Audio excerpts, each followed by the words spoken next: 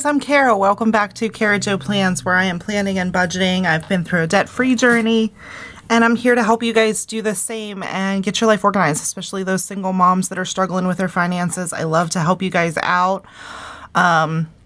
So what we're going to do today, I've gotten a question a couple times in my DMs and on some videos about trying to figure out the difference between the debt snowball and the debt avalanche. So I thought I would draw up a real simple example, leaving out some of the details like calculating interest and all of that, and just kind of compare the two. Neither of them's right, neither of them's wrong, but there are some benefits and cons to both of them. So, and like I said, I used mostly a debt snowball, but then I modified to make it work for me. So there are some things to consider when you're doing them. And, you know, of course, you do what's best for you. But these are two of the most common ways to pay off debt. So let's go through what they are and what the difference is, and let's take a look at how they work. Okay? So what I did was I set up an example person in debt. So right now, this person has 5 credit cards in debt. And it doesn't matter whether they're credit cards, student loans, etc. But I used 5 credit cards as an example, A, B, C, D, and E. And I listed out the balances. So one has the $300 debt, $500, $1,000, $2,500, and $6,000. And then some of them have an interest rate as well. So 10%, 17%, 0%, 24%, and 13%. So when you list out all your debts like this is where you want to start. So list them all out, list their balances, and list the interest rates depending on which method you're using.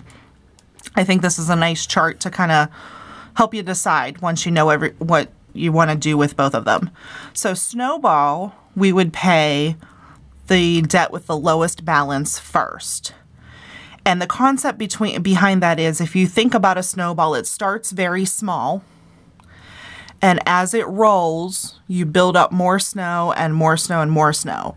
So you get that great victory when you pay off the low balance one first, and then you take whatever you were paying on the lowest balance, and then add it to what you're paying on the second one and see how the snowball grows. So each month, the more you pay off, the more you're paying towards the one card you're focusing on. Whereas the rest of the cards you pay the minimum amount due until you get to that card. Now the avalanche, if you think of an avalanche, you make the highest interest card your priority and pay that first. That way you're not paying as much in interest. So you're focusing on minimizing the amount of interest paid as opposed to paying off the card first.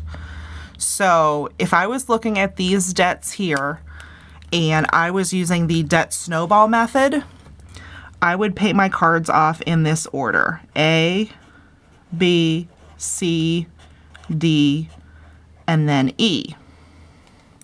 If I was doing the avalanche method, I would pay off D, then B, then E, then A,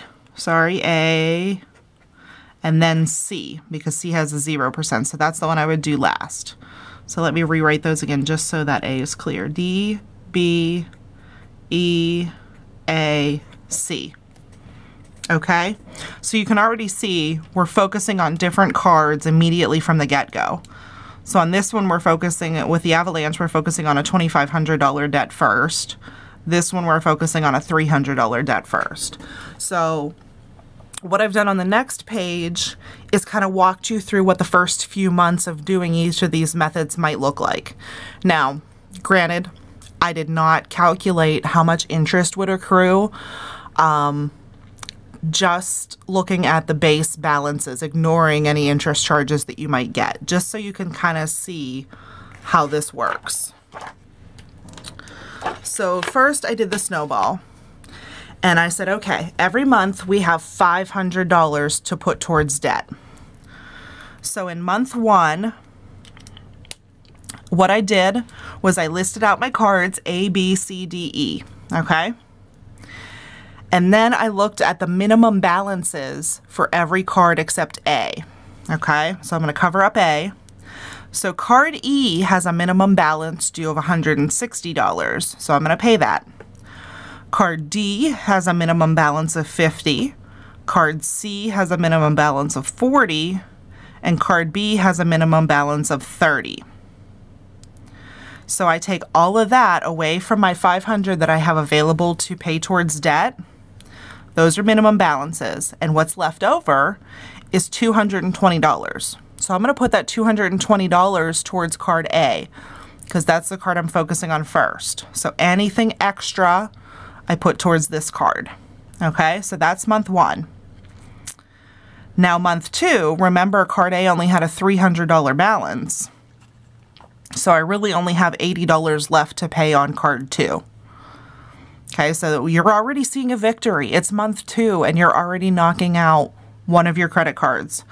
So then we go back again.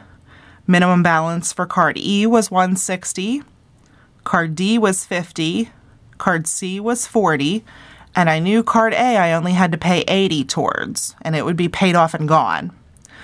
So I took everything extra that I was paying on card A and started paying off card B. So I'm going to put $170 towards card B. Okay, look at month 3. Card A is paid off. I don't have to worry about that one at all anymore. It's gone. So now I'm going to do the same thing. I'm focusing on card B. So I'm going to look at my minimum balances for my other 3 cards. $160 towards E, $50 towards D, C, $40, and I still have $500 towards debt that I can use towards debt. So if this is $160, $210, $250, I'm going to put $250 towards card B. Okay? Because that totals up my $250. Okay?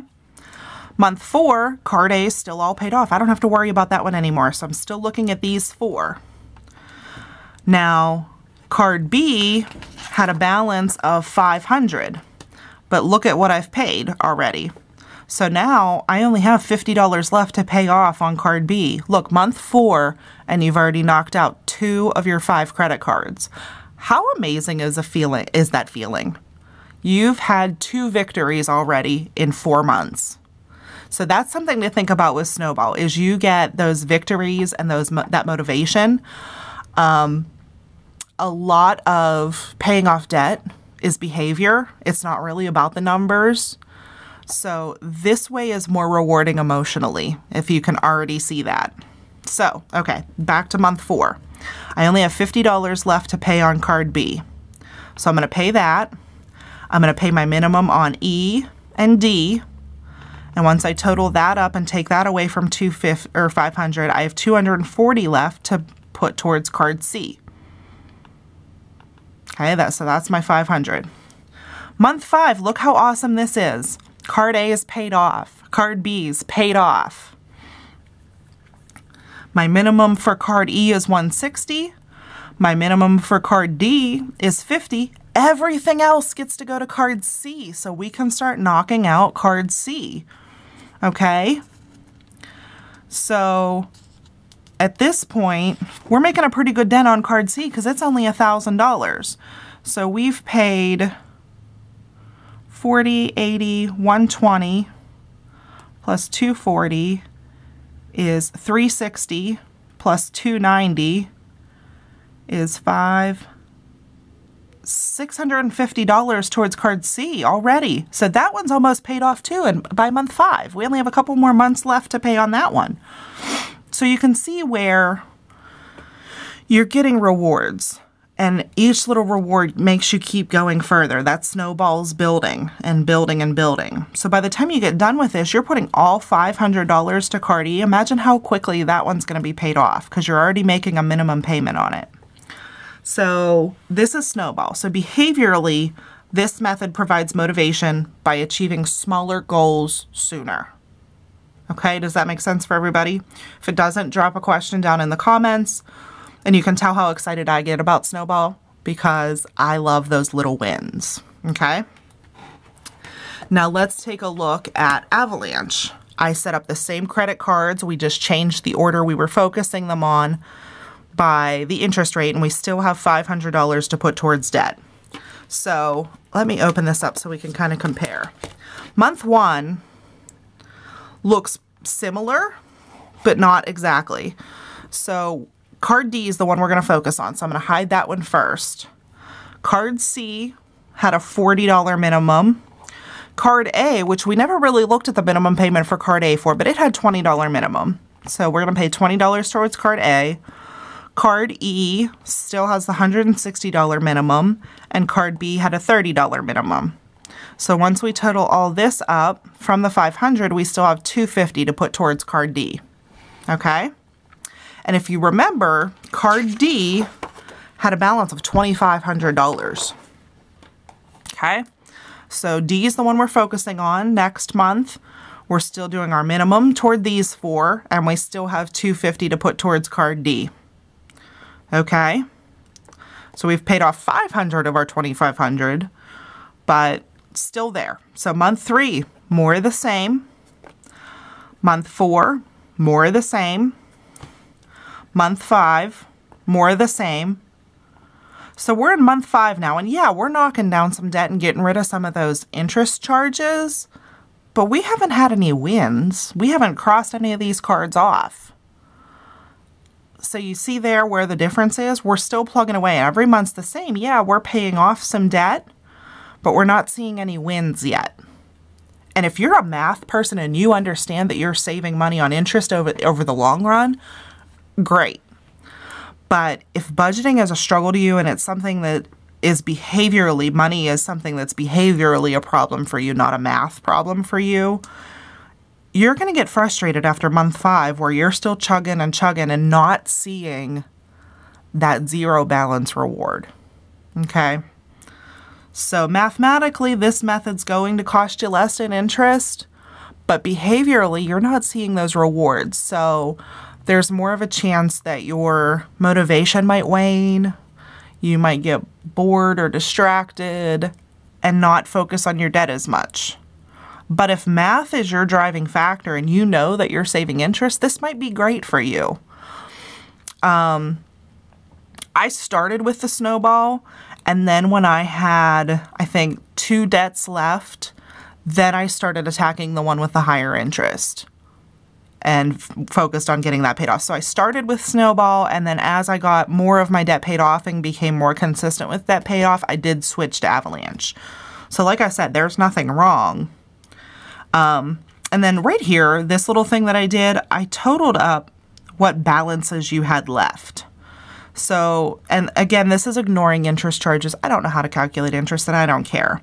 But if you were just paying on the principal, for example, over on Avalanche, you would only have $7,800 left.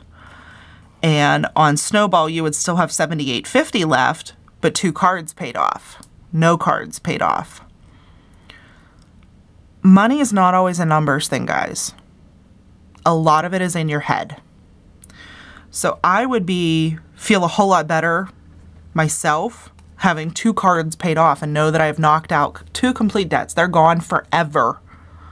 Doesn't matter. Like when I first got divorced, I was in a lot of debt, and I knew it was going to take me a long time to get out of that debt, but I knew I had to stick with it. And knowing that I had paid off 2 debts and they were gone forever, and I was never, ever, ever, ever, ever, ever, ever going to use those credit cards again, really helped me keep moving. Because I had so much on my plate as a newly single mom that I needed these victories. I needed something that was a win. You know what I mean? But as I got better at money and money became more of something that I did every day, I said, yeah, you know what? I do want to tackle that card with the high interest rate first. So I did switch over. So again, nothing is set in stone. It's what works best for you. And you can definitely mix and match and use different methods. But what I wanted you to see was the difference in the methodology and who may or may not benefit from each method. And that hopefully helps you understand both of these and helps you make a choice at how you want to start paying off your debt. I'm not telling you either way is right or wrong. I'm telling you this is how this one works, and these are some benefits, and these are some benefits of doing it this way. And again, like I said, I don't calculate interest charges, so that's something else to kind of consider and map out in your own budget.